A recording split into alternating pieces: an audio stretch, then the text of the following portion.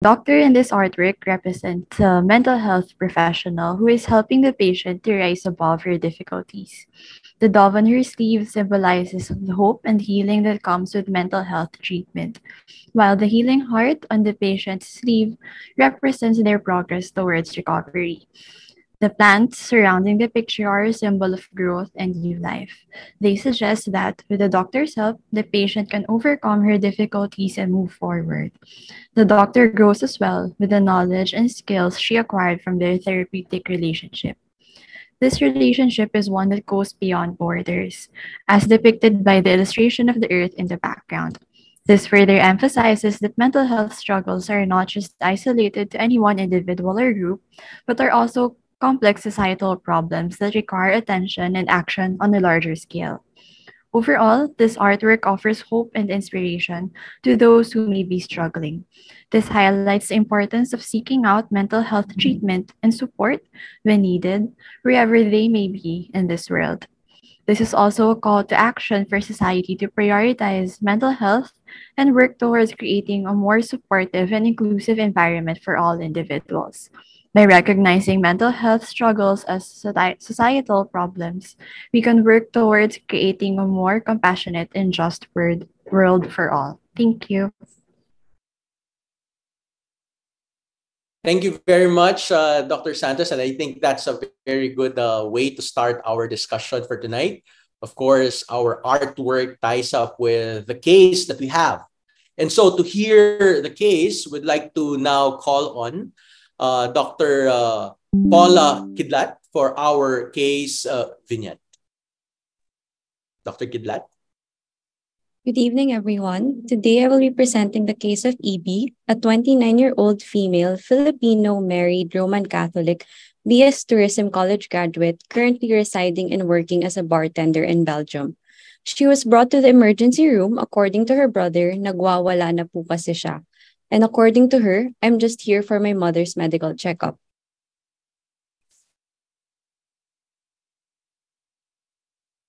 7 months prior to admission, the patient was noted by her family to be having grandiose delusions that she was Jose Rizal and nihilistic delusions that the end of the world was coming for her friends and family in the Philippines.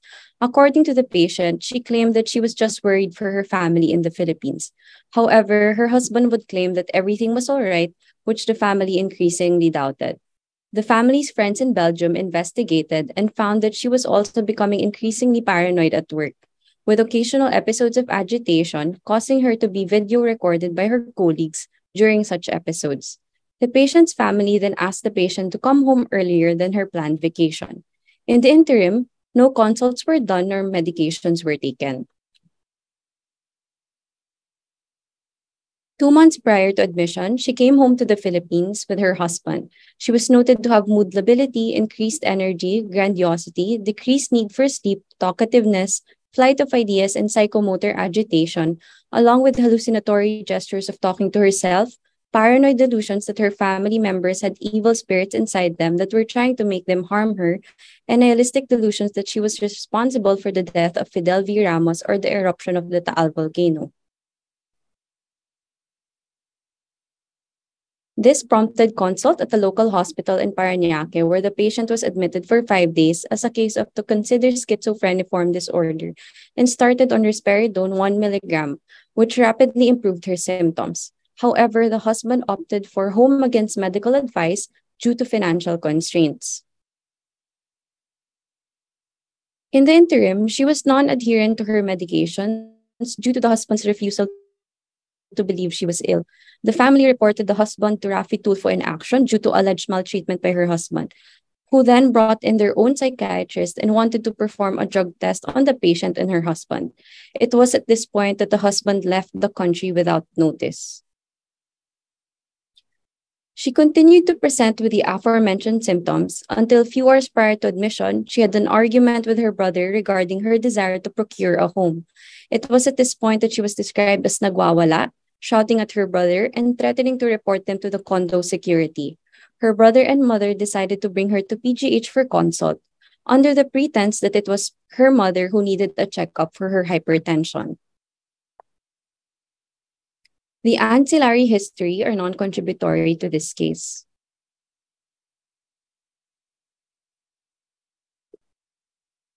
On anamnesis, EB is the youngest of three children born full term via normal spontaneous delivery with no known fetal maternal complications.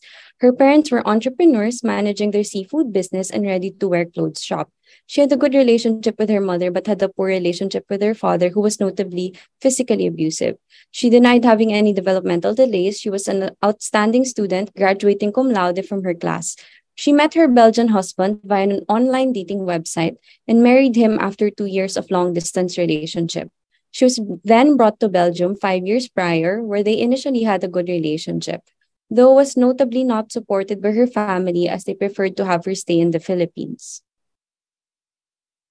The initial mental status examination at the emergency room is as follows. The patient is an adult Filipino female of long brown hair, fair complexion, plump build, and average stature. She was seen standing, well kept, dressed appropriately for age and occasion. She was calm but uncooperative, conversant with good eye contact. No psychomotor retardation or agitation noted. Speech was hyperproductive, pressured, with clear articulation and rising volume.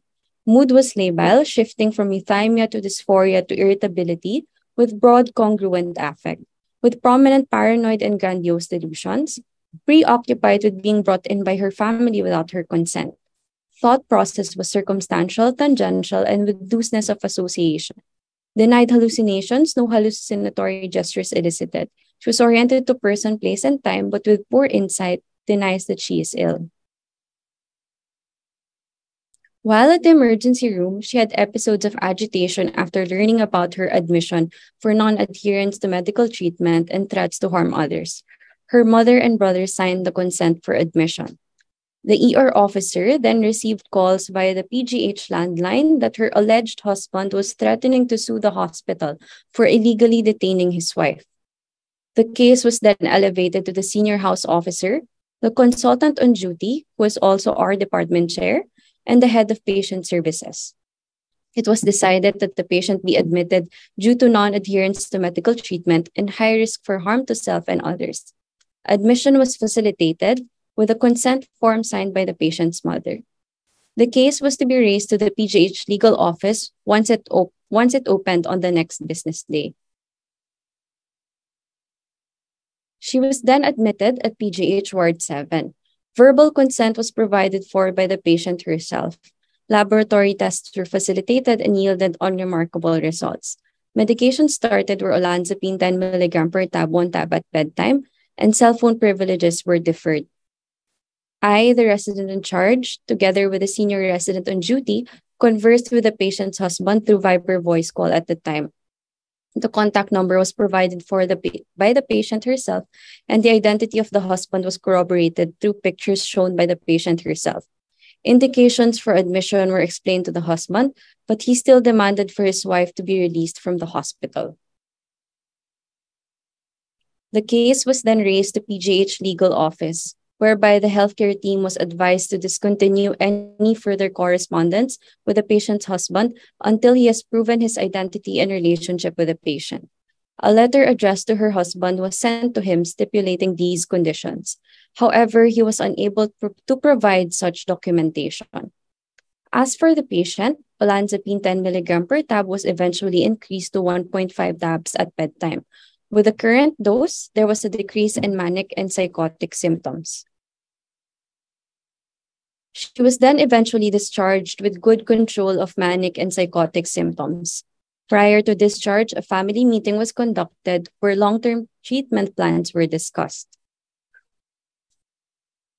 After discharge, the patient stayed in the Philippines for 3 months prior to returning to Belgium.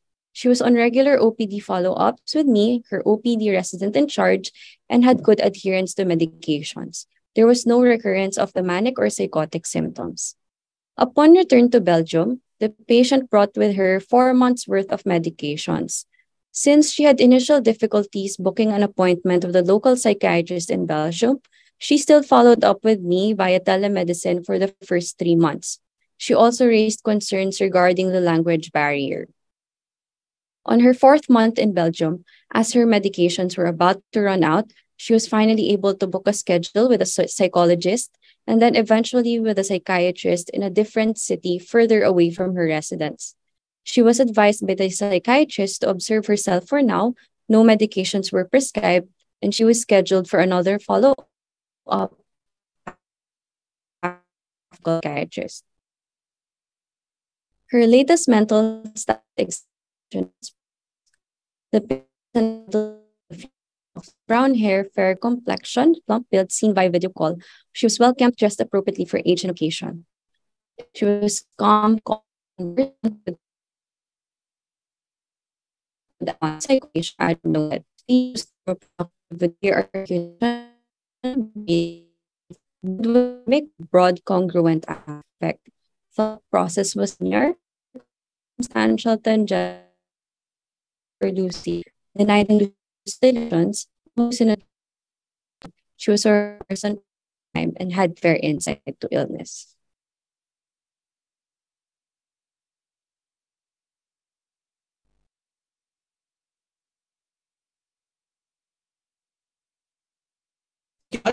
Thank you very much.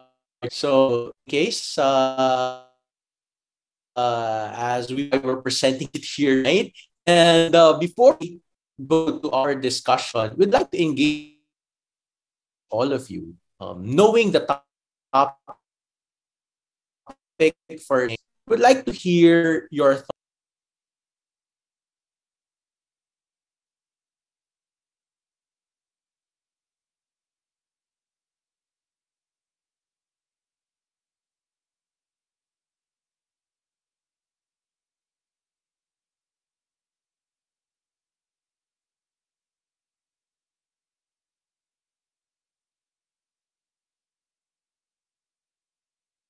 Recording in So progress. let me read through it, and we'll be showing the results in a while before we head to the discussion.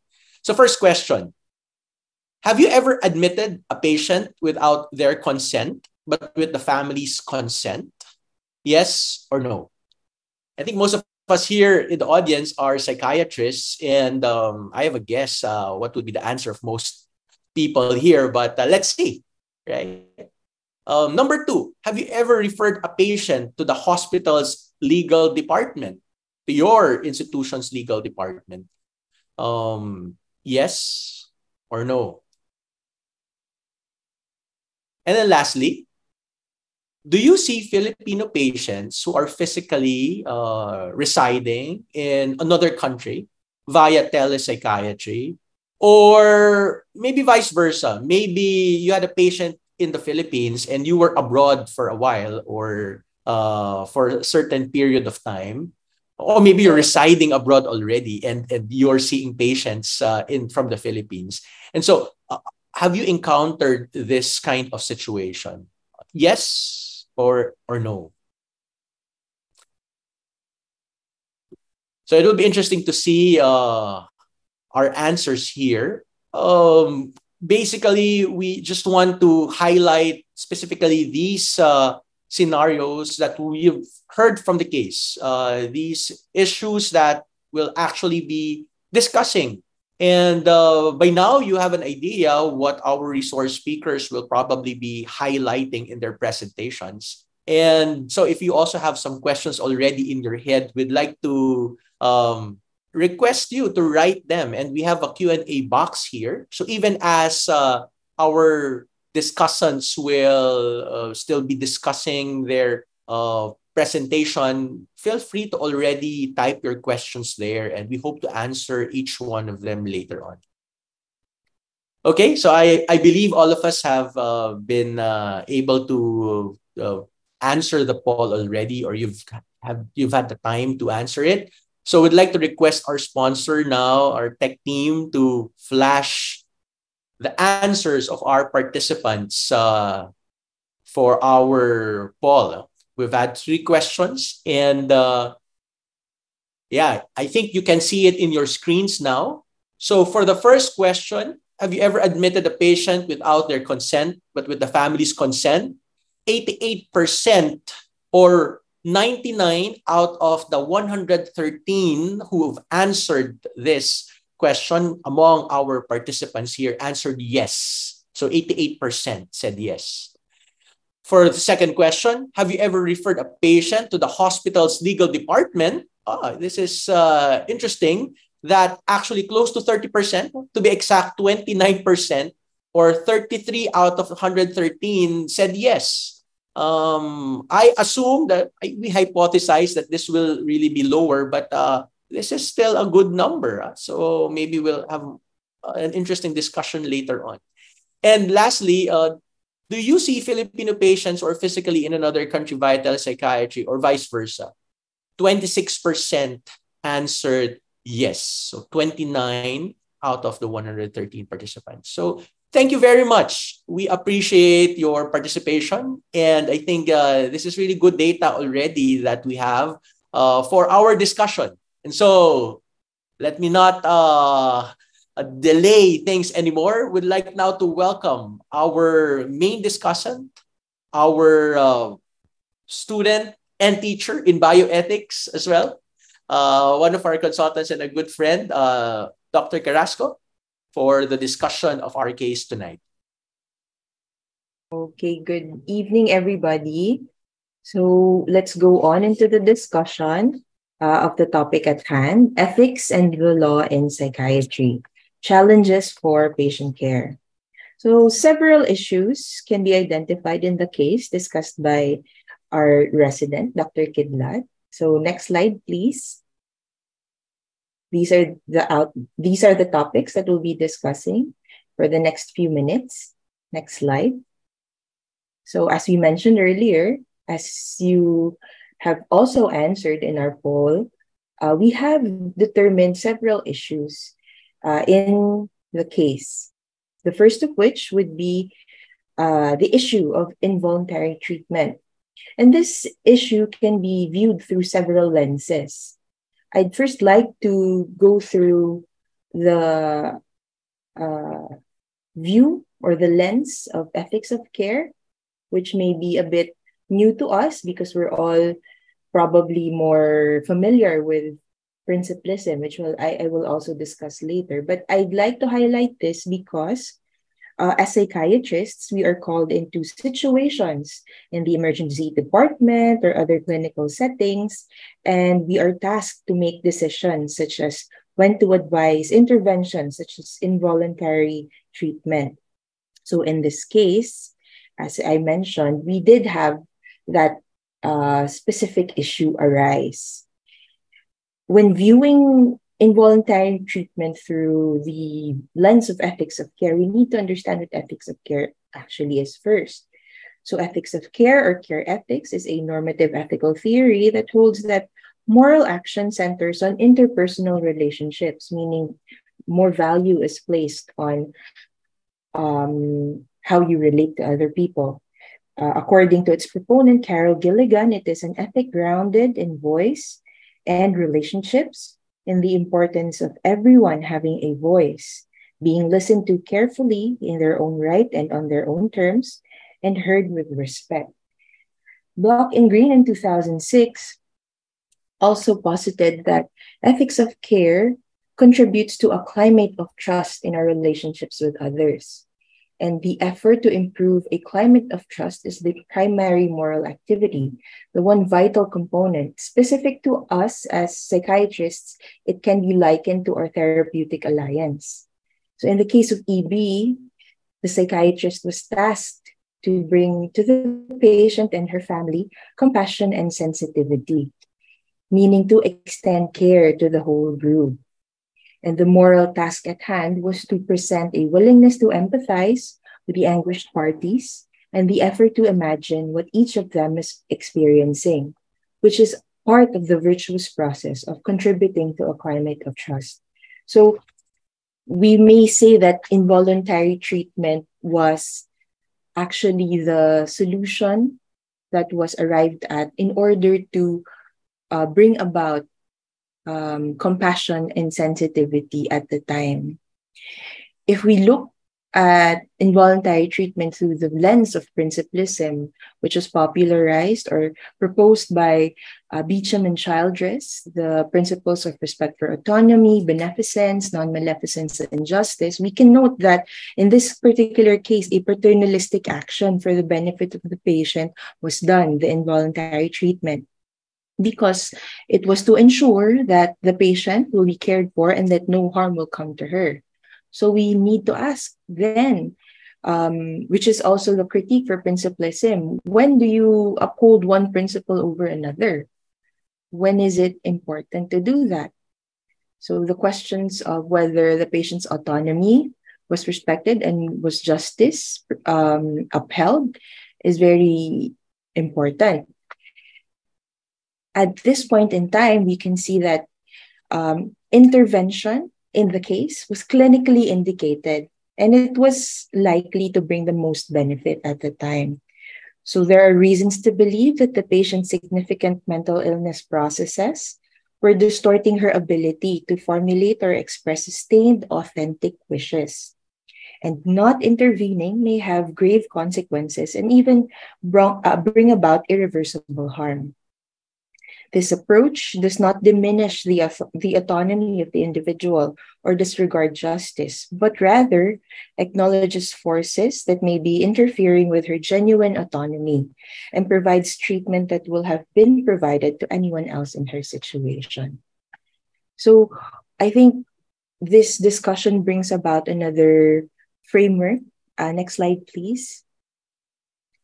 Very simple one. Proposed by Lolas in 2006, wherein we can ask some questions when we're trying to arrive at solutions to ethical dilemmas. So for Lolas, he noted that any intervention, if considered in the context of bioethics, should fulfill at least three conditions. First, it should be appropriate to the problem at hand. Second, it should be good in the sense that it does good to those who receive it, but also to those who perform it. And third, it should be just in the sense that its outcomes can be generalized to the whole of society. So these are the questions that we can ask when we are faced with a similar case. For the case of EB, again, these are the questions that was asked. And as mentioned earlier, the involuntary treatment was found to have been morally acceptable. Next slide, please. And as the case developed, we noted that eventually our patient provided consent, though it was verbal consent at the time, and upheld that consent by continuing her follow-up after her inpatient care through her follow-up with her resident physician, with Dr. Kidlat, and even continuing her follow-up when as she went back to Belgium, her place of work. This actually gives us an introduction to what we would now recognize as a very common and arising issue in global psychiatry or global mental health. So, as we said earlier, now the second issue identified in the case is the practice of inter-country telepsychiatry or telemedicine. So, in the era of global mental health, which according to the American Psychiatric Organization involves the study, research, and practice of improving mental health for all people worldwide, cases such as these have been becoming more and more prevalent. So, Katz and her colleagues in 2014 proposed these 5 steps to resolve an ethical dilemma in global psychiatry. So if we are faced with a similar situation, this is a possible approach that we can take. The steps include gathering information, identification of ethical issues, which we would need to assess for ethical implications specific to global psychiatry, which we will go on in more detail later, and assess for effects on autonomy, beneficence, non-maleficence, and justice, and assess from the different schools of thought in ethics. And then we arrive at a decision-making, negotiation, and their proposal is to convert this process into scholarly communication, mostly because global psychiatry is an emerging field and we are in need of a lot of studies and, as mentioned, scholarly communication to further develop the field. Next slide, please. So they believe that global psychiatry stands apart from other areas of healthcare when it comes to ethical considerations because of the following. The first is the reality that there is a paucity of resources to enable and support psychiatric care abroad and a greater demand for psychiatric healthcare professionals relative to other fields of medicine. And we all know that that's a reality that we face every day with the long line of consultations that we have, referrals from everywhere, and we have seen the upsurge, especially with the pandemic and after, and now that the WHO has officially declared that the emergency period for the pandemic has passed, we are still seeing that our services are needed at this point in time. We also need to consider that longitudinal treatment is usually necessary for successful psychiatric care, as was seen in our case. And the nature of our treatment is that we inherently place more emphasis on care rather than cure. We know that most of our patients would need long-term care in order to set them on their way to recovery. We also note that the effects of mental illness are often intangible but very important and salient in their effect on functionality. We also need to mention that language barriers are more imposing on psychiatry than on other areas of healthcare, and that culture, spirituality, and other belief systems have an effect on psychological mindedness. So, for some notes on the law, let's get to the next slide, please. We can take note of some of the provisions of the mental health law of the Philippines, such as the exceptions to informed consent. For example, in our case, we used the order of the mental health professional as basis for the involuntary treatment. Next slide, please. And lastly, again, if there is no legal representative, then these are the provisions that will give us guidance as to who will be able to provide consent in place of our patient. So in the case presented, the mental health professional at the emergency department deemed the patient incapable of providing informed consent to treatment due to the impaired reality testing upon assessment. So her mother and brother signed consent form for admission, and husband was not present at the ER. So the patient verbally consented to treatment when she came to the ward, and upon clinical improvement, again, she signified continued consent to treatment and engagement in follow-up. So these are just some guidelines that we can use in our clinical practice if we ever do encounter similar cases. And generally, ethical analysis is really not about providing clear-cut answers, but arriving at solutions to dilemmas through analysis, through consideration, and at this point in time, gathering a lot of information and giving a lot of thought into our clinical solution. So that's it for my discussion. Thank you very much. Back to you, Dr. Kiring. Thank you very much, Dr. Carrasco, for that very good discussion. And I believe that the interest of our audience has been picked. And we actually have one question already in our Q&A box, and I hope there will be more to come. But at this point, we'd like to hear the reaction of our two other resource speakers. So we'd like to hear first from Attorney Sheila Marie Beltran for her reaction on the law in psychiatry. Attorney Beltran, we give now the Zoom floor to you. Good evening. Good evening, everyone. Thank you for having me tonight. So I'll be actually the specific topics that I will be discussing tonight pertain to telemedicine and informed consent and the apostille.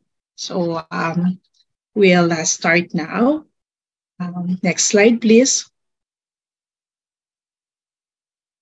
So telemedicine, while this is not a new concept, it became significant during the COVID-19 pandemic.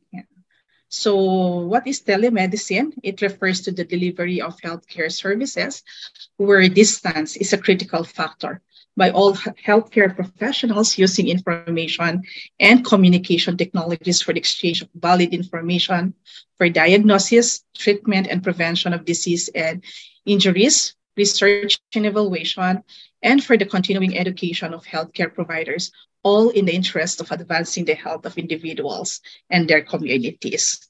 So with the advancement of communication technologies and the global mental health and the need for a global awareness, specifically on mental health, this becomes paramount, the use of telemedicine.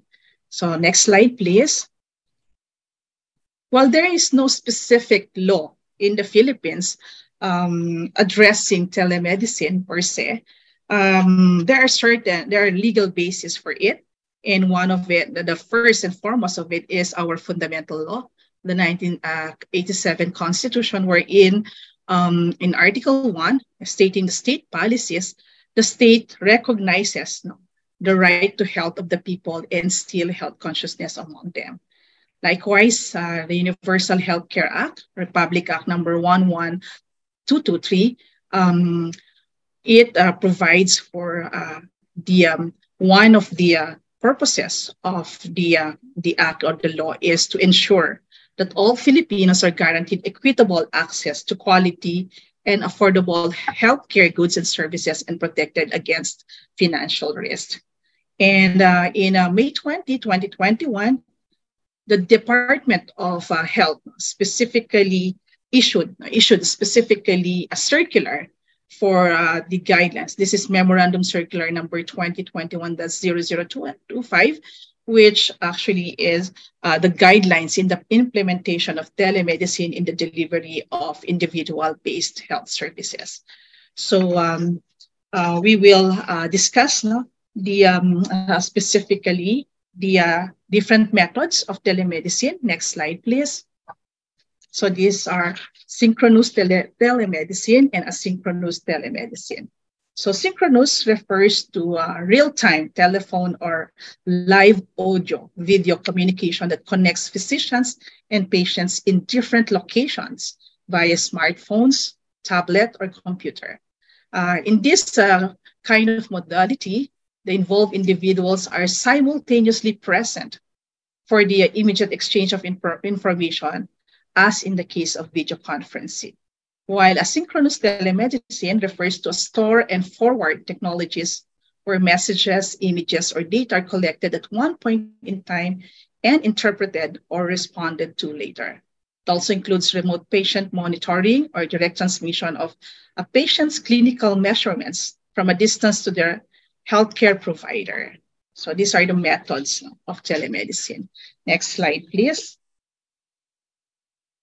So the memorandum circular issued by the DOH provides specific guidelines in telemedicine. So we will discuss that one by one.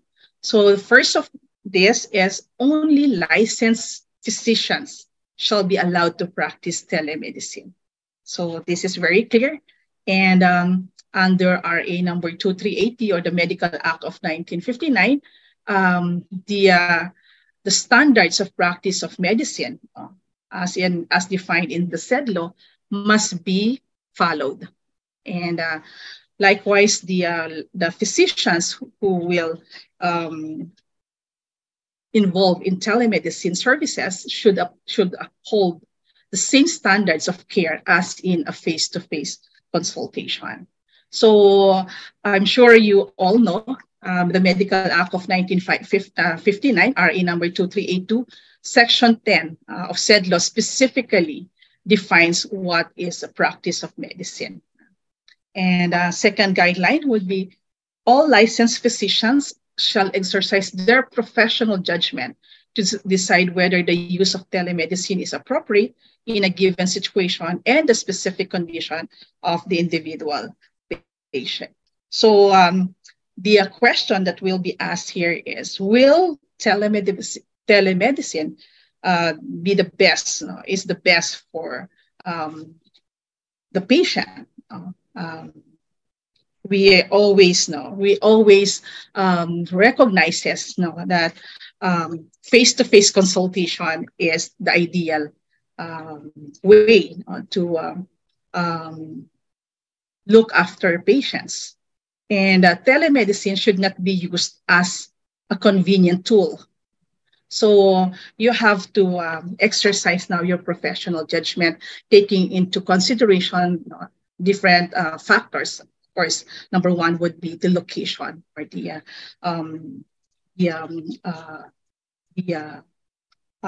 condition also of the patient. So you have to take note of that. Okay. Number three, next slide, please. The practice of telemedicine by licensed physicians shall be governed by the following principles. So the patient-physician relationship shall be founded on mutual trust and respect, in which they both identify themselves reliably during telemedicine consultation. And telemedicine consultation should not be anonymous. Both the patient and the physician must be identified. And both the patient and the licensed physician should be able to know, verify, and confirm each other's identity at the start of the telemedicine consultation. So what do we get from here? No proxy consultation. I mean, nobody should stand on behalf of the patient, likewise with the physician, licensed physician. B, proper informed consent must be obtained from the patient prior to any collection of personal data and the offering of any telemedicine service, regardless if it is a first-time consultation or a follow-up consultation. So later on, I will discuss at length what is an informed consent. The patient-physician relationship shall be on full knowledge of the patient's medical history and a physical examination given the circumstances of a lack of a physical contact. So if it's very important that we have full knowledge of the condition of the patient to be able to give the proper advice and management to the patient. Next slide, please. Next slide, please. The patient-physician relationship shall respect both patient and physician autonomy. So what do we mean by this? So the licensed physician can choose not to proceed with the telemedicine at any time as guided by both law and ethics. So, and in the same manner, the patient at any stage has the right to choose to discontinue the telemedicine consultation. So both of these must be respected, the autonomy to continue with the telemedicine. Nobody can, neither the patient nor the physician should be held against or should continue with the telemedicine against their will. Letter E, the right to privacy of health information shall be protected at all times. So this is very important, especially with the enactment of the Data Privacy Act of 2012. So all licensed physicians providing telemedicine services shall uphold the privacy rights of patients and shall provide the mechanisms for the patients for the effective exercise of these rights. And the physicians should also have data and privacy requirements. Make sure that you have a system that would protect all records or personal information and other information of the patient. Make sure that these are all protected, because any breach of that obligation to protect the information, you may be liable for data violation of Data Privacy Act of 2012. And it is very easy for a patient to just file a complaint with the National Commission in Privacy Commission. And you will be, once a complaint is filed against you for breach of personal information, you will be required to explain. And that is already considered a case against you. So you have to be very careful in handling personal information of the patient. Next slide, please. So the principle of privileged communication between the licensed, excuse me.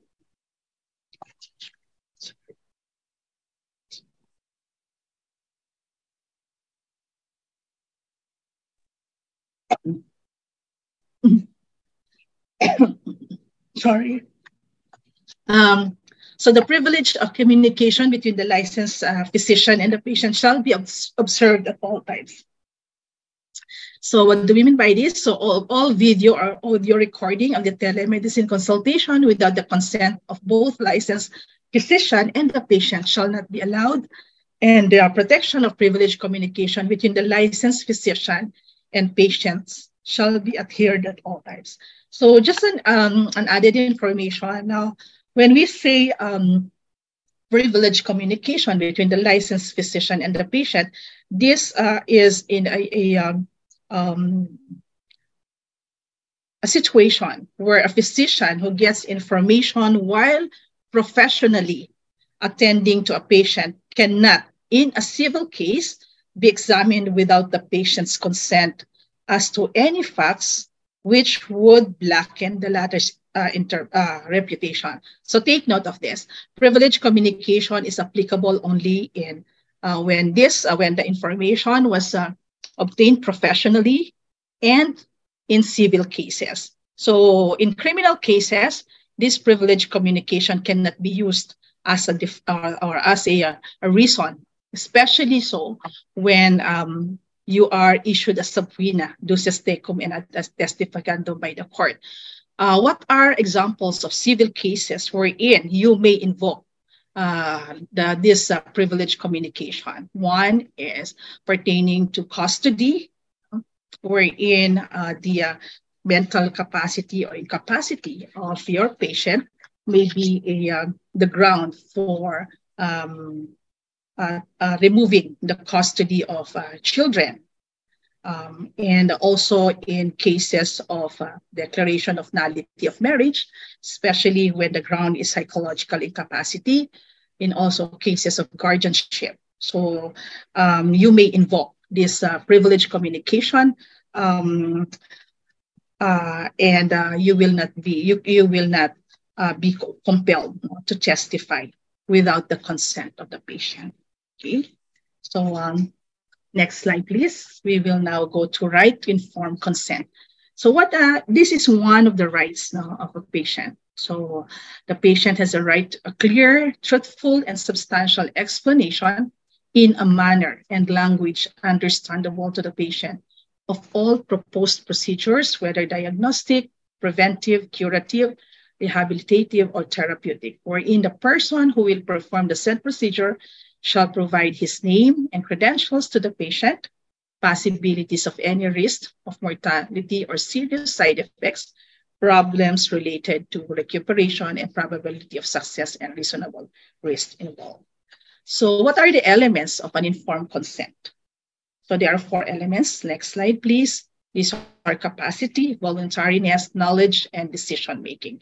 So when we say capacity, this is the ability to understand the nature of treatment and the consequences of said treatment. So voluntariness is indicated by the willingness to undergo treatment, no force no vitiated consent, or the patient will not be forced to undergo treatment or against his or her will.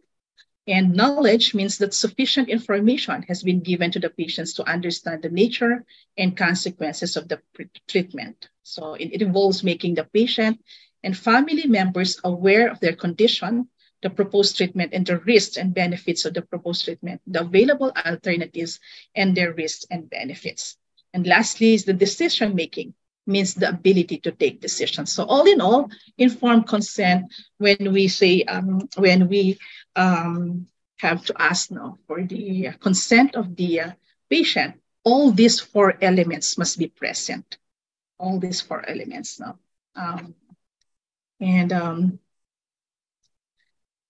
So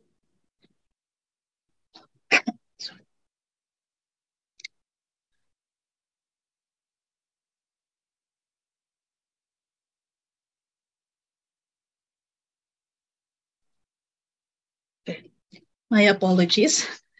Okay, next slide, please. So the right to informed consent, the general rule is a patient will not be subjected to any procedure without a written informed consent. So it is very important that the consent be written. This is also significant in cases where the patient or any of his or her family member would file a case against the physician or the hospital, and we are courts of records. So the best evidence to prove the consent would be a written informed consent. An exception here, it would be in emergency cases where the patient is at imminent risk of physical injury or death if treatment is withheld or postponed. So in these cases, the consent of the patient need not be secured. Number two, when the health of the population is dependent on the adoption of a mass health program to control epidemic. Next slide, please. When the law makes it compulsory for everyone to submit a procedure. Number four, when the patient is either a minor or legally incompetent, in which case a third-party consent is required. Who are these legally incompetent patients?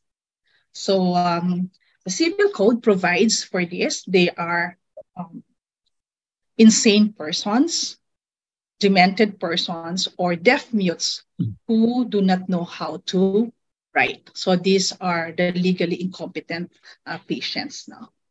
Number five, when disclosure of material information to patient will jeopardize the success of treatment, in which case third-party disclosure and consent shall be in order.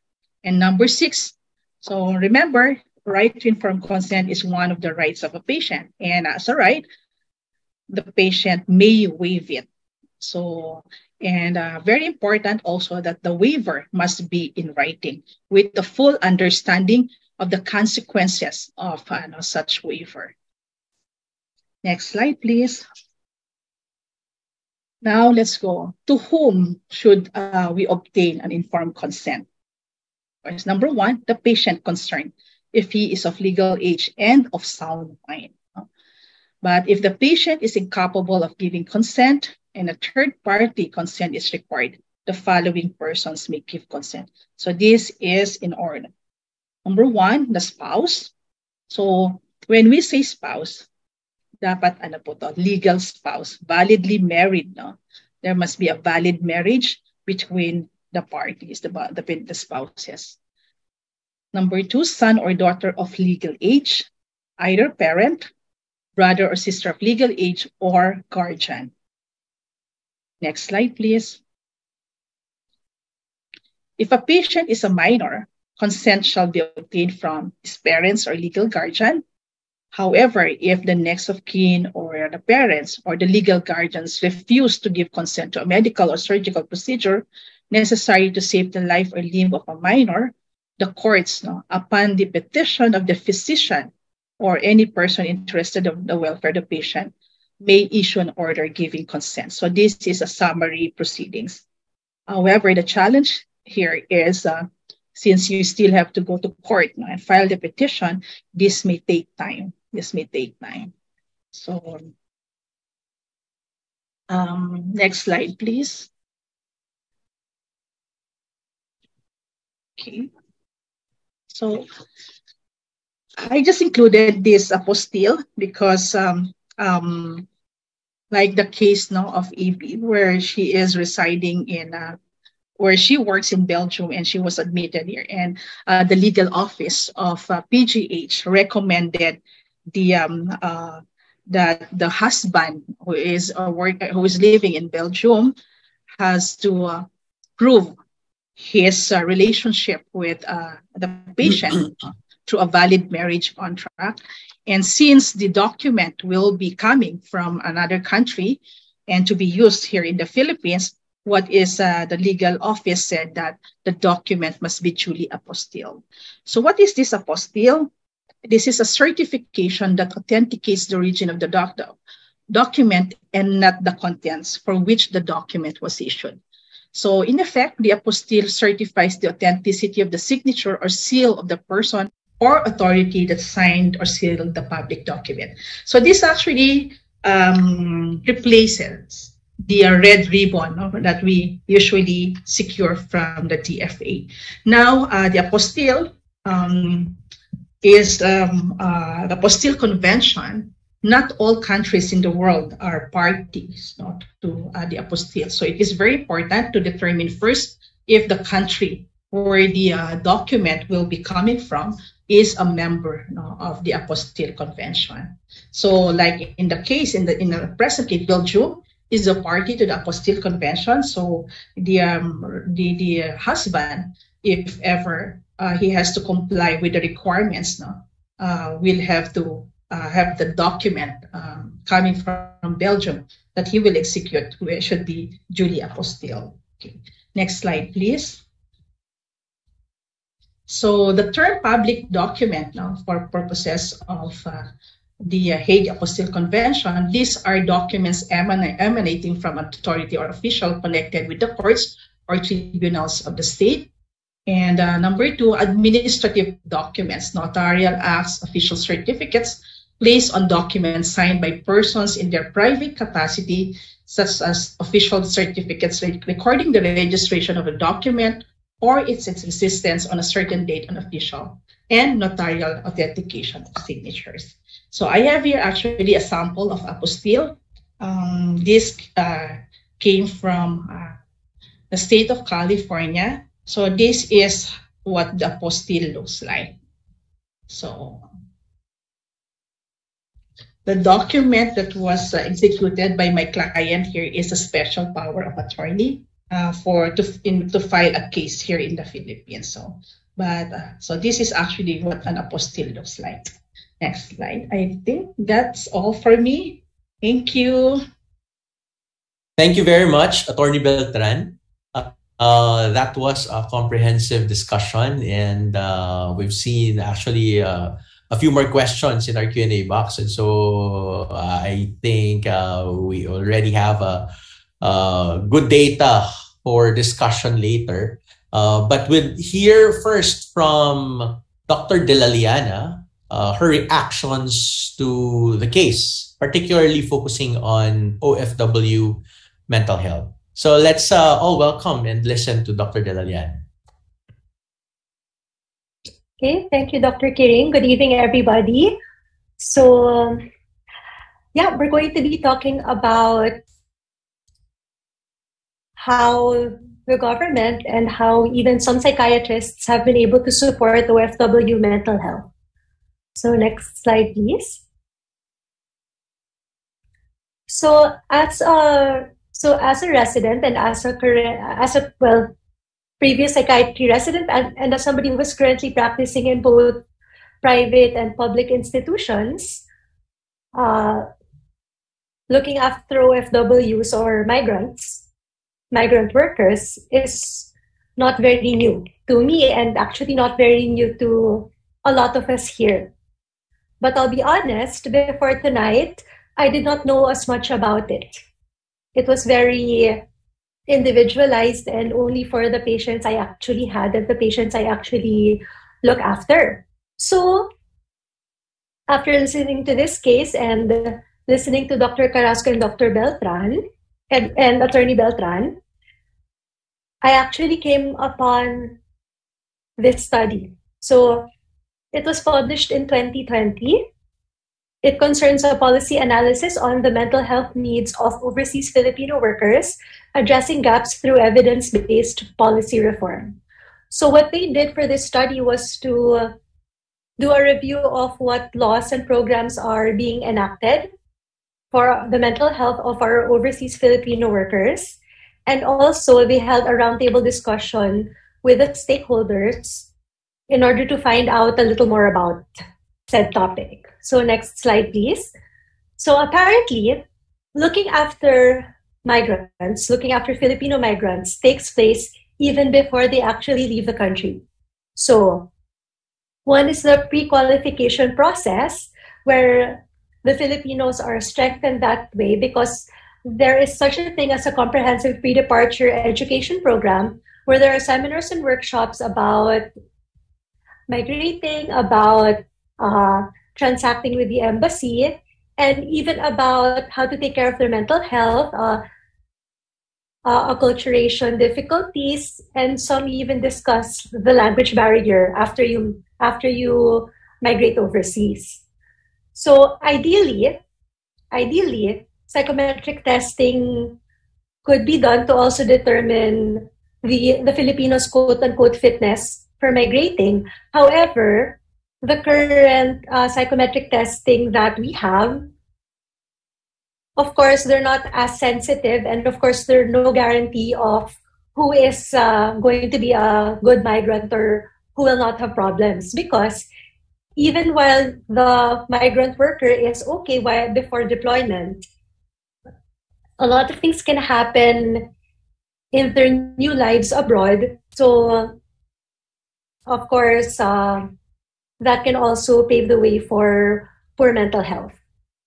Okay, so what else? It's also important to make sure that our welfare desk officers and recruitment agencies, both public and private, are competent enough to prepare departing OFWs and to even handle mental health problems that crop up later on. So this is especially for those Philippine Embassy or consulate group employees and staff members who will be receiving said employees in the host countries. What else? It's also very important to strengthen the civil registry process to protect minors from trafficking. Because in some provinces, it is known that not all birth certificates are filed or not all births are registered immediately after birth. So that's actually a very easy way to fake the year of birth of an individual. So they could be minors and they could already be going abroad and migrating as adult employees. Okay, next slide, please. So, finished na yung pre-deployment activities to prepare the Filipino migrant workers. So when they get there, when they get to their host country, when they start working, it's very important to create and sustain supportive mechanisms for them. So we should be able to have supportive, decent, and humane living and working conditions for the OFWs. That's why we maintain good relationships with the other countries, with the host countries, in order to make sure that the contracts are being followed and that they are protected to the extent of the laws and the agreements that both countries are part of. And it's also very important to maintain communication with their families who have been left behind. So also, during deployment, embassy staff who are pretty much our frontliners, if there are problems with our OFWs abroad, they should also be given besides their capacity to handle mental health issues of the OFWs, they should also be given support of their own. Because we know this very well, especially with the current mental health boom that's been happening. Who cares for the carers? So the embassy staff should be cared for as well. So next slide, please. This part is actually interesting. We all know that the world over, there are not quite enough mental health workers, there are not quite enough mental health specialists anywhere. So can you imagine what kind of access migrant workers have in a country that is not their own? They are not necessarily insured. Their employers are not necessarily supportive. They might not even speak the same language, so they might not even be comfortable. And they are afraid to come for help because their contracts might be terminated. So one of the solutions that are proposed actually is this. It is a free app called Kamusta Kabayan. It was piloted among Filipino migrant workers in Macau, I believe. So you can download it in the Play Store or in the App Store. And it contains activities that will help the migrant worker take care of themselves. So yeah. Next slide, please. So we also move on to online counseling or online support, or for us psychiatrists, telepsychiatry or telemedicine. What does the PPA say about telepsychiatry during the pandemic? So this is, I believe, a 2020 document. So it's very hard to read the small font, so I will do it for us. Who can practice telemedicine? Any physician with a valid license from the PRC can engage in telemedicine with patients physically residing in the Philippines. Okay? And then, what are the minimum competencies to practice telemedicine? We need digital communication skills, clinical acumen, and knowledge of technology and equipment to be used while adhering to ethical practice. So that is the position of the PPA, at least for telepsychiatry during the pandemic. So why do I mention this? Because actually, the OWA, so the Overseas Workers Administration, partnering with like the national. So for any of our colleagues, if stories to share, you're very later in the open forum, because sometimes these are referred, and apparently some of our OFWs are seen online. Okay? So this is the position of the psychiatrists locally. Next slide, please. What about colleagues who also do therapy online? Psychologists. So this is their guide in conducting telepsychology during the pandemic. Also a 2020 document. It states that only registered and licensed psychologists are allowed to provide counseling and psychotherapy. So we have to make sure that we have a valid license to intervention. So if you'll notice, both guidelines leave us a bit up, such licenses are valid in the, and for the patients actually have to physically be in the Philippines.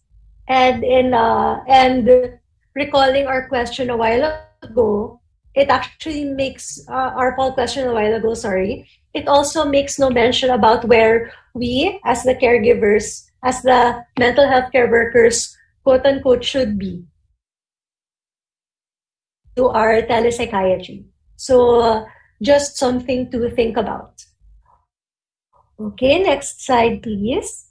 So I think all of us have, well, not all of us, I think a lot of us have also experienced escorting a patient in distress from another country back to the Philippines because they are being repatriated.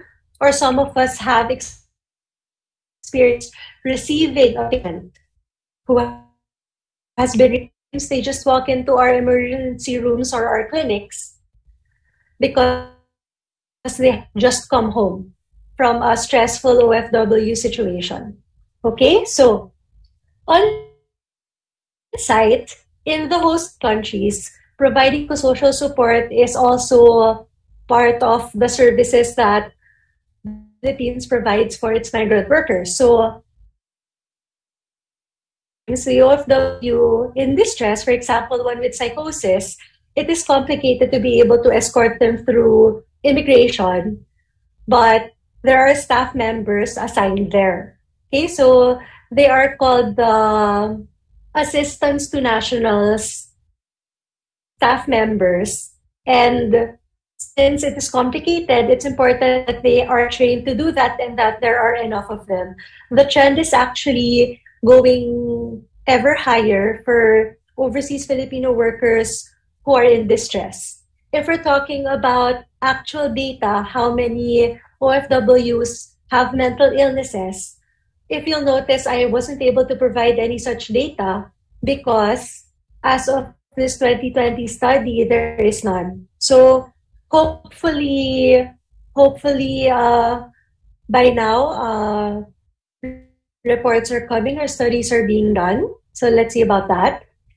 And then next, it is also best to have a bilateral labor agreement with the host country, so between the Philippines and the host country, so that we're able to bring in more teams to augment the service providers for OFWs in the host countries, and also to provide medications to OFWs in distress. So going back to the case, and for some of us, going back to our own practice, going back to our own clinics, we see our patients, even if they're in another country, but if they need medications, we have a difficult time getting the medications to them since our licenses are not valid there, so our prescriptions are also not recognized there. So even the OWA has the same problem that we do. Okay. So as mentioned earlier, our colleagues from the National Center of Mental Health are able to provide online services under the host country's regulations. Then also, we psychiatrists are also in a good position to give the embassy and the consulate general staff psychological first aid training so that there is further capacity building and that there are more people who are able to support the mental health of our OFWs. Next slide, please. All right. So after being repatriated, what are the services that are available for the newly arrived OFWs? All right. So there is psychosocial assistance. So that includes a halfway house where they can stay for a maximum of 2 weeks while they get their bearings. However, it's really important to have good referral systems for any services that may be needed. Okay, what else? I wasn't able to place here since it did not directly deal with mental health, although I believe that it is one of our determinants of mental health. It's very important to also be able to give employment opportunities if there are any locally. All right, so what else? Going back, it's important to have a referral system so that nobody drops the ball in terms of supporting the OFWs. So manageable cases, these were not clearly defined, they are referred to OWA, while the severe cases are referred straight to mental health institutions. So the star of this study is actually the National Center for Mental Health. So that's really great work that they're doing. It's also important to be able to give the newly arrived OFWs debriefing, stress debriefing, and of course, an initial consult if that's what they need. However, problems come up when our returned OFWs have late onset symptoms because services outside Metro Manila are not as accessible. Okay, next slide, please. So after repatriation, after local services, reintegration is important. So again, socioeconomic reintegration includes loans, pangkabuhayan showcase, employment opportunities, and it's very important also for foreign recruitment agents both public and private, to report quarterly if there are any problems or incidents. This is very important because we don't have data and we're not going to be able to provide help or enact any policies or programs if we don't know what the problems are. However, we're not able to get this sort of data because the recruitment agencies also have apprehensions about reporting because their licenses might get revoked. Okay. What else is important? Suicide cases. So more specifically, especially for seafarers, out at sea, the most common method is actually to jump off the ship. So a lot of the time, bodies are not recovered. So a description was they disappear at sea, quote unquote, but it looks like nothing really more conclusive is being reported. Okay, next slide. So, given these findings, what are the recommendations? Important workshops pre-deployment to involve the families who are left behind, because it is not just our OFWs who have left who bear mental health consequences, but the families left behind as well. Of course, it's important to curb the trafficking of minors, so improve the civil registry, the birth certificates, and there's a proposal to use bone age and dental records so that we're able to prove the majority or the minority of the future OFW. It's also important to increase the pool of professionals. So there was mentioned in this part about tying up with psychiatry and psychology training institutions. Then it's important to have a set interagency referral system from repatriation to reintegration. So again, no one drops the ball when it comes to taking care of the OFWs. And this is actually my personal favorite, a bilateral labor agreement. So again, help after OFWs abroad and also give us a chance to supply the needed medications for our OFWs. Next slide, please. It's also have like a counseling system and to consider expanding to telemedicine for cases in need of immediate medical attention. Then, of course, for the agencies that serve migrants, we should be able to develop psychosocial counseling competencies so that that the delivery of mental health support is not restricted to mental health specialists, especially since there are so few of us.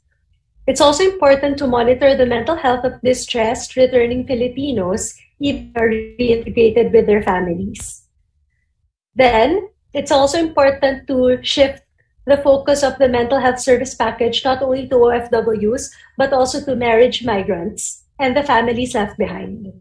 Then lastly, it's important to strengthen accessibility and availability of mental health services at the community level so that the care is sustained even after the OWA is able to deliver the reintegration phase services, which is in alignment with the aim of universal healthcare, which was discussed by Attorney Beltran a while ago.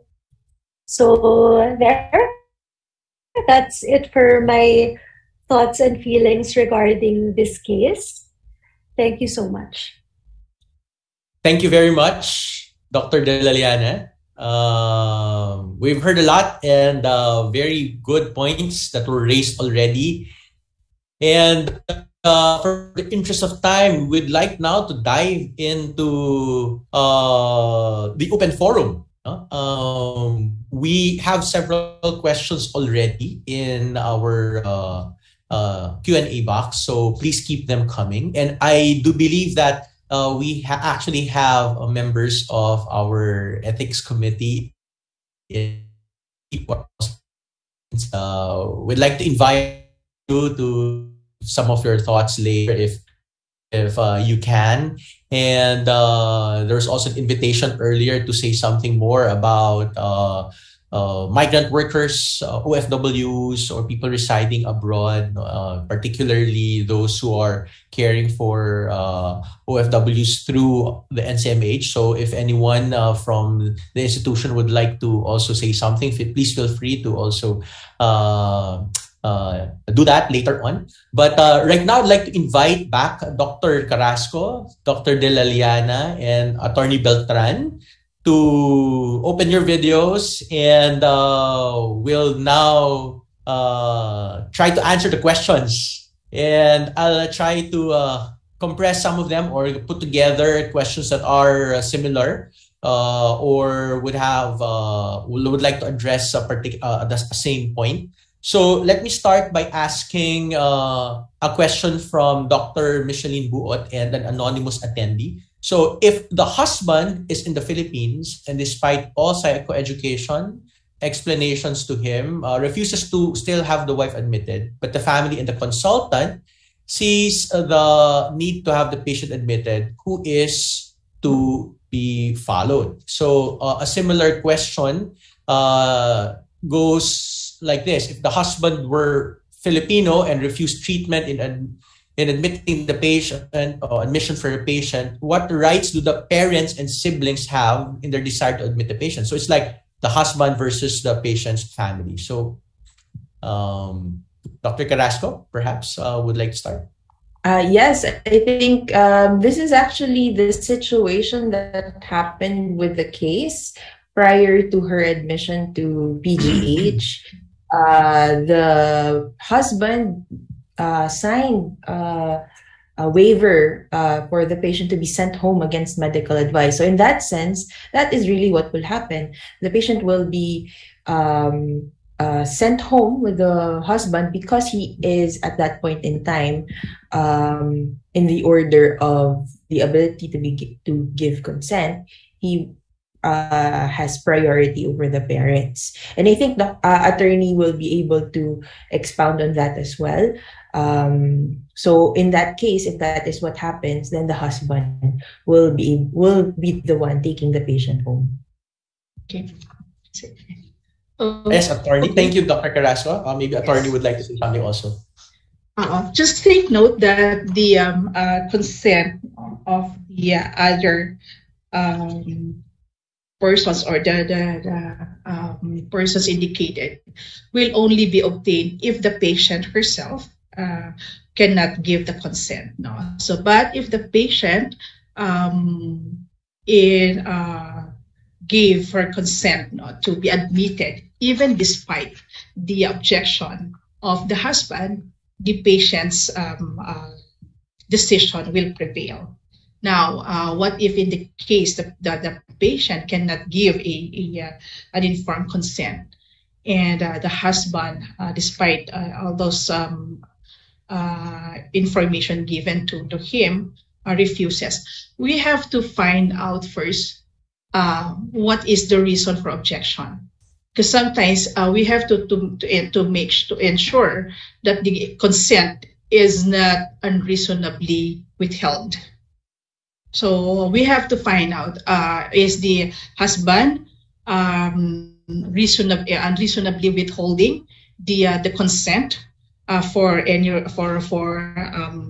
some reason? So we have to take note of that also, because again, one of the exceptions in securing the consent, if it will put the patient life and limb at risk. So the physician will now or the hospital may now proceed with the procedure, especially if there is an imminent death or imminent loss of life. No, so even with the objection of the husband, the welfare of the patient will be taken into consideration. No, that's why you have to. We will not, depending on the situation. While the husband has the legal right, the legal spouse has the legal right to make decisions for the other spouse, but take into consideration the condition of the patient also, take into consideration. So, Thank you very much, Attorney. There are several questions now related to, I think, the patient's capacity to give informed consent. I mean, we'll reserve them for a while, but we'll follow the thread here, like the family or the husband giving consent, and who do we recognize or honor. There's a question related to the LGBTQ population. So people who are in this situation would probably have a different, I don't know, given the limitations in our current laws. No? So from an anonymous attendee, thank you for this interesting discussion. What if the Filipino LGBTQ is legally married outside the Philippines to a Filipino or other race? Who would be the point person if the scenario is between the spouse versus the service user's parent? Like, I would understand, given that the marriage in other countries is not recognized here in the Philippines. So can you please comment on that? Okay. So with all due respect to the LGBTQ, we all know that same-sex marriage is not yet recognized here in the Philippines. And the definition of spouse under the family code is very clear: man and wife, man and a woman, no, husband and wife, man and woman. So that those are the family code now defines spouses are biologically, meaning man and woman. So if in this case, since if a situation would call that a spouse, no, a patient could not give us consent now, we have to get the consent of the parent, assuming now that the patient is single, doesn't have any children of legal age. So the next person who should give a consent is either the parent. Thank you. So that's the current situation right now. So that's okay. Let me now go back, attorney, and to the issue about giving consent, because there are several that were raised already here. So, for example, this question from Dr. John Michael Reyes. In situations of obtaining informed consent, is it the psychiatrist's job to determine competence to give informed consent, or is this something that can only be determined by a judge? The psychiatrist, so, the physician. Anyone can comment. The licensed physician, I think, is competent to determine the competency or the health literacy of the patient to give the consent. So with all the four elements, the physician will be able to determine the competency of the patient. So not necessarily the judge. Okay. Thank you, attorney. How about for cases like this was particularly addressed to you, attorney? For demented patients, we are tasked to appear in court to assess them, especially with their rights to handle their finances and properties, etc. How do we protect ourselves, especially if the respondent is their attorney or the lawyer who took advantage of letting the elderly sign checks to her credit? No? And this is questions from Dr. Bernadette Arsena. About the system, especially with the Hi, Dr. Arsena. She's a good friend of mine, actually. So, who took advantage of letting the early sign the checks? How do we protect ourselves, especially if the respondent is their attorney? Of course, now, when you appear in court, you are considered as an expert witness. Precisely, the court calls you. You will take the witness stand because of your competency as a psychiatrist to determine the mental capacity of the patient, the patient. Now, as to the lawyer, if there is a vitiated consent, or if there is an instance wherein the patient was forced to do, like signing checks. Of course, that has something that is also a matter that to be addressed, or to be that the next of kin should be informed about it. Unless if the lawyer is the appointed guardian of the ward, as a psychiatrist, if there is a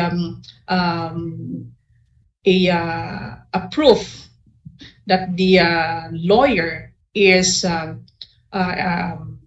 influencing, or getting the consent of the ward through fraudulent means, I think the paramount duty of the psychiatrist is to tell the judge about it.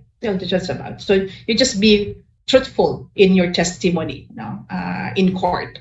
You just have to be true. Because at that point in time, when you take the witness stand, you are considered an officer of the court, not even if the respondent was the one who called you to the witness stand, or the lawyer who called you to the witness stand. Your paramount duty is to the court, not to the lawyer. So you have to protect the ward from the undue influences of the lawyer. So. Thank you, Attorney. Ma'am Babes, Dr. Arsena would like to thank you. Big thanks, Sis Attorney Shella, for your insights, she says in the Q&A box. So, Dr. Carrasco and maybe Attorney would also like to comment on this question or comment also. Like, good evening. What about patients who are admissible for suicidality, mania, psychosis, etc.? But in short, there's a reason for admission, but there's no relative that can be contacted who can make decisions for these patients. Relatives who themselves are psychotic, or or there are no relatives who can give the consent. So, Dr. Carrasco, you might want to start. Yes, so definitely the mental health professional, the licensed physician, will be the one to evaluate, and as mentioned earlier, will be the one to make this decision for admission. And again, since there is no relative or there is no legal representative for this patient, then the doctor will be the one to sign the consent. Thank you. How about Attorney? Do you want to say something, by the way? Yes, if I may. Yes, I agree with Dr. Carrasco. And if I may, I would encourage our psychiatrists or physicians to enlist the help of the medical services. We have social workers in the hospital, and also the legal office, because there are certain. It would be better if just to protect your back. I mean, so to speak, so that all will be covered legally, and so it would be better to ask the assistance of the social services, because they will conduct social case study report in patients like this. And the legal will also help you in drafting or in preparing the necessary documents, not just the informed consent, but other pertinent documents also. Will also protect the physician as well as the hospital. Thank you very much, Attorney. How about advanced directives? There's a question here about will an advanced directive be beneficial for our patient here, and would it be beneficial for mental health institutions also to do routine facilitation of advanced directives for patients who have similar circumstances where the spouse and family have differing opinions about hospital admission? It says that it would solve further questions about hospital admissions, and a good practice for training residents to keep in mind as well.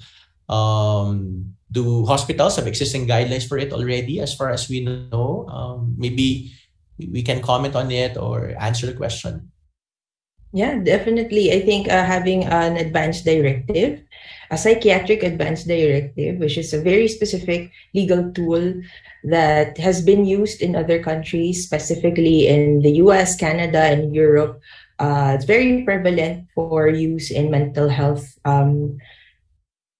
service provision. However, here in the Philippines, even though there is provision in the Philippine Mental Health Law for the use of advanced directives, there are no guidelines as yet, as far as I know, in terms of how this will be implemented. And as far as I know, I think attorney will be able to give light on this as well. What we use in current practice is the special power of attorney in assigning a legal representative. But I think that is a very good direction that we can go into, specifically because there are a lot of studies as well in Canada and Europe that show that the use of psychiatric advanced directives can lead to less readmission, can lead to better outcomes because it takes into consideration the patient's wishes and the patient's advanced directives, leading to better adherence to treatment and even better outcomes. So that's actually one of my topics for my thesis. So if you have any input with that as well, I'd like to get your feedback. So there you go. Great. Yes. In addition, using the example of EB now, because initially she gave the consent and then eventually due to some reason. So in those instances where the patient can voluntarily gives consent, it is better to just to have her execute a document, assigning whoever should give the consent or give the decision in cases or during the time that she cannot do it. So we have now several documents, legal forms that can do that, not necessarily a special power of attorney. There can be other forms also that can be added. And the Filipinos are not yet that open, especially when it comes to like future medical conditions, no. So it would be a good practice to help now to help patients make that decision for themselves. So we can. That's the reason why. Please enlist the help of the legal office or any in those instances. It would be better that you at the earliest opportunity, that you already seek the assistance of the legal office of your institution. Thank you very much. We beg the indulgence of the audience here.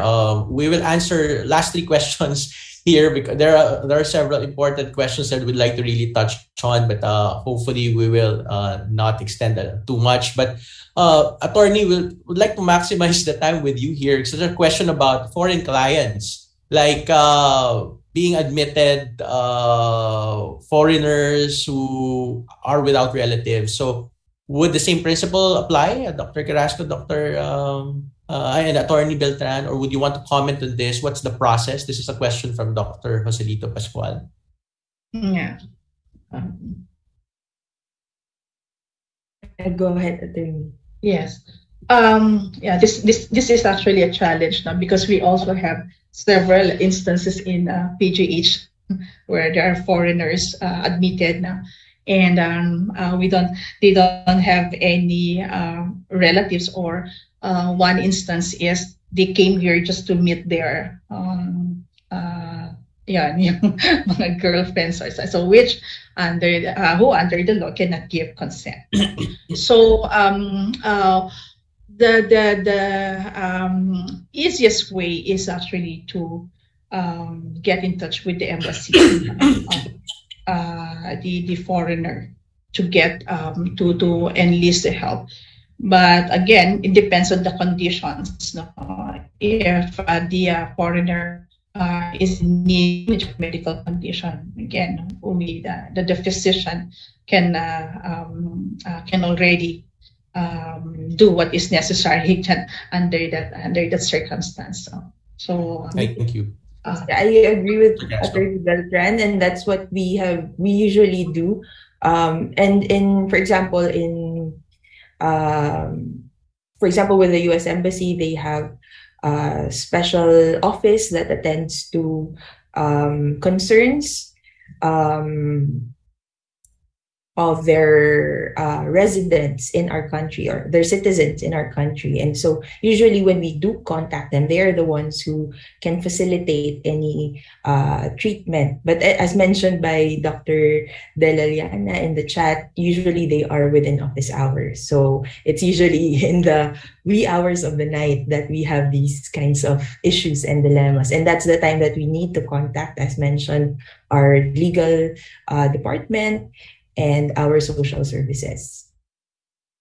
Thank you very much. I'd like to request Dr. Carrasco. There's a question related to advanced directives, especially for LGBTQ spouse.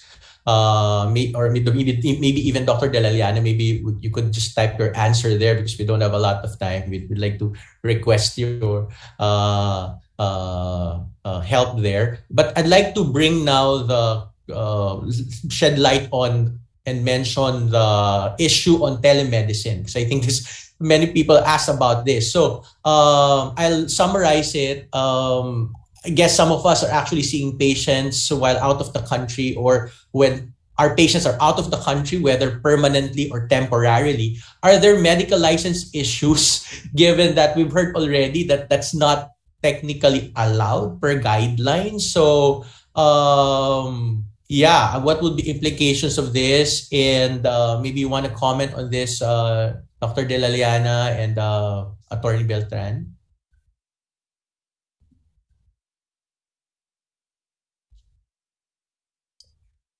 Well, guidelines wise, so there really are issues. An example offshore that I'd like to point out is, for example, the United States. So actually, per state, iba ang licensing laws nila. So, if all of you remember the course on telemedicine from the online course on telemedicine from Harvard that I think we all took anyway, but doon nakasabi you have to be licensed where your patient is to practice. Pero for us locally, no, the guidelines set by the PPA and the PAP, those are guidelines. So technically, walang position as far as I know ang ang PRC.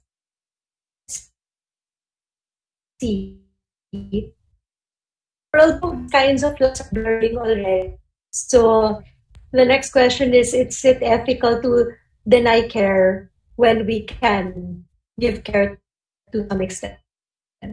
So let's leave that question. I think Attorney Beltran will have hopefully a better answer. Thank you, Yes, yes, Attorney. Yeah, there's no national, I've mentioned, there's no legislation yet pertaining to telemedicine or telehealth services, while there are guidelines issued by the DOH, but these, again, as Dr. Liana said, these are just guidelines. While as is stated in the guidelines, only licensed physician can engage in telemedicine for patients residing in the Philippines. However, again, I would also agree with the position of Dr. Liana. The ethical consideration, or the moral question, especially physician and patient are founded on mutual trust and confidence.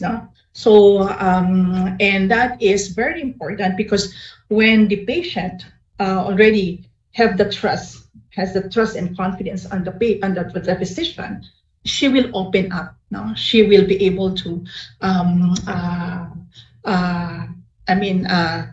ask for the help. So while there is no law prohibiting licensed physician here in the Philippines to conduct telemedicine globally, again, that will also be subject to the laws, no, where the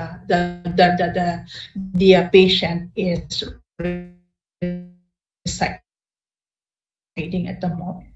Now, only be violation to claims or suit, no, if the patient himself would file a case like, example, data privacy, violation of data privacy, those things.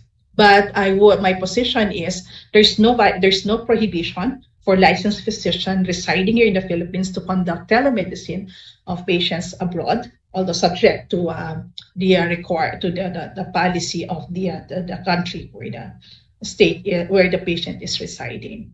And of course,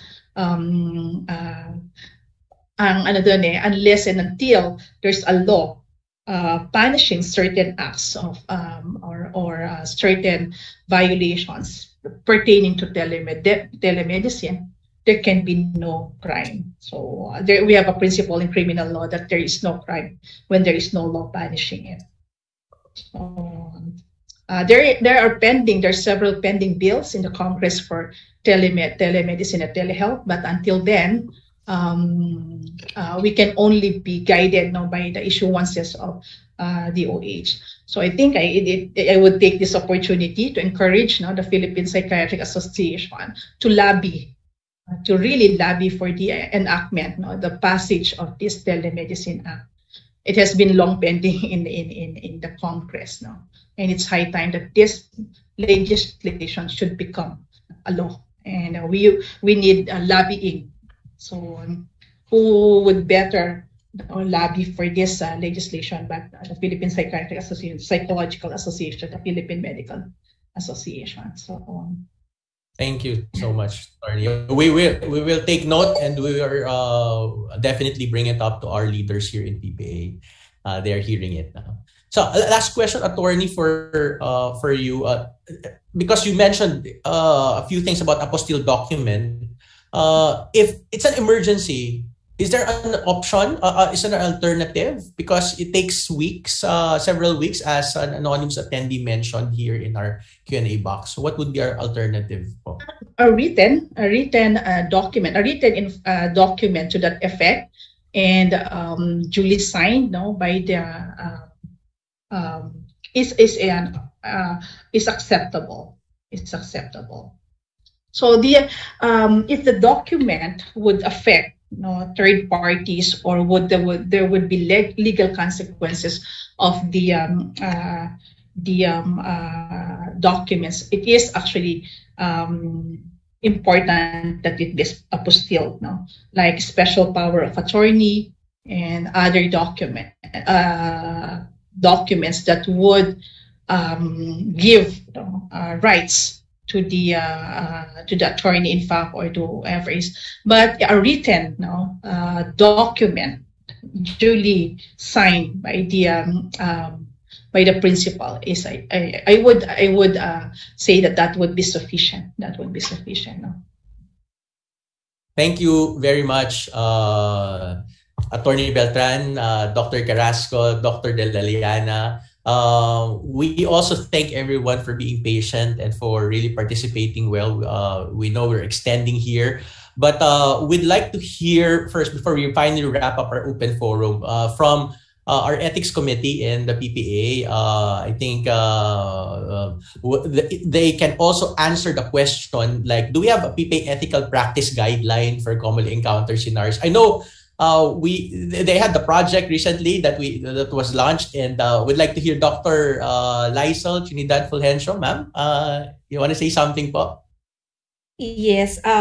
Thank you very much for this evening's activity. First off, many of you will wonder that for this scientific committee, this scientific meeting, it's the topic is quite different. So the reason for that is because on behalf of the PPA Committee on Ethics, headed by Dr. Ravinus Arain, we would actually would like to thank the UPPGH for graciously accepting our request to have a collaboration with them in today's scientific meeting, no? So yun po yung reason why our discussion for tonight is focused on the ethical principles, no? So if you notice, this is also the committee's first attempt for this year to integrate ethical issues and concerns in the cases presented during the scientific meetings.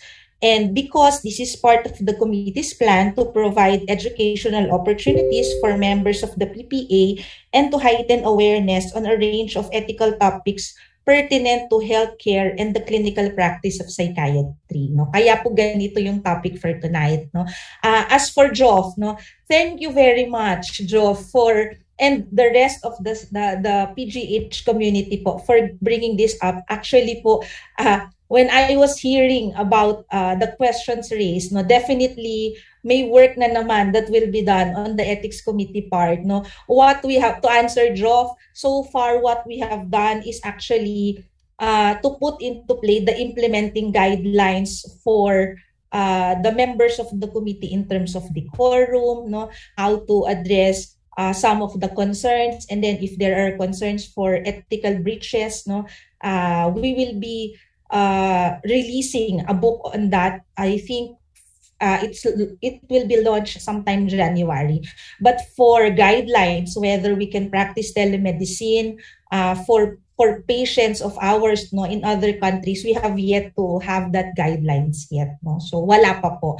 But it's a good thing, no, that we will be working on. Probably a lot of other committees from the PPA will also be involved, no. So thank you for this very insightful lecture, and thank you also, and looking forward to more collaborations with other training institutions. Salamat po. Thank you very much, Dr. Trinidad Fulgencio, Ma'am Lysel. Thank you also to our ethics committee, and thank you to all our speakers. And now we'll be wrapping up. So we'd like to call now our very own PPA Secretary, Dr. Joanne May Perez Rifarial, and the FPPA to give the certificate, to award the certificate. Dr. Rifarial. Hello, thank you very much, Joff. Good evening, PPA. It is my honor to present the following certificates of appreciation to our host institution, speakers, and pharmaceutical partner for tonight's activity. So the certificate reads, the Philippine Psychiatric Association, Inc.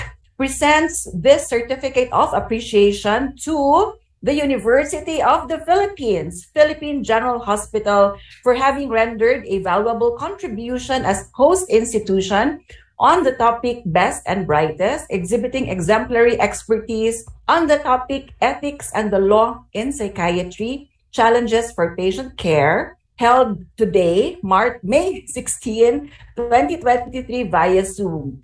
So this is signed by our PPA President, Dr. Robert D. Buenaventura, FPPA Alive, our Vice President and Chair of the PPA Committee on Psychiatric Education, Arnold Angelo M. Pineda, FPNA, FPPA, and myself as the Board Secretary.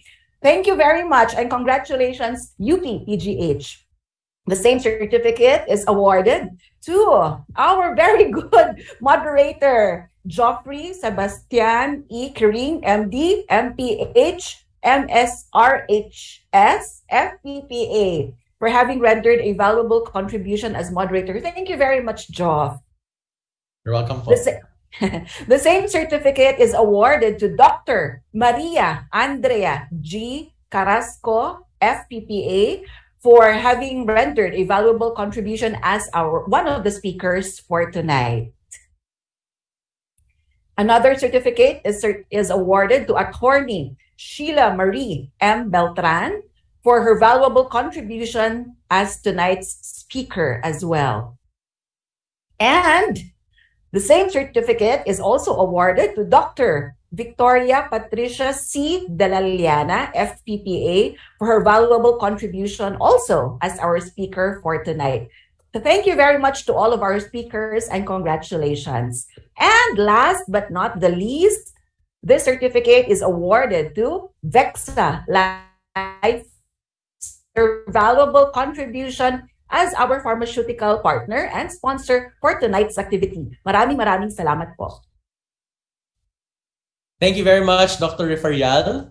Now we'd like to hear from our sponsor, Vexa Life Sciences. We'd like to call Ella Jean Cornejo, the business unit head of Vexa Life Sciences. Good evening, doctors. To our speaker, good evening to the Philippine Psychiatric Association Board of Directors and members, and to the UPPGH Department of Psychiatry, who is the host of tonight's scientific meeting. I'm Ella Jean Cornejo, the business unit head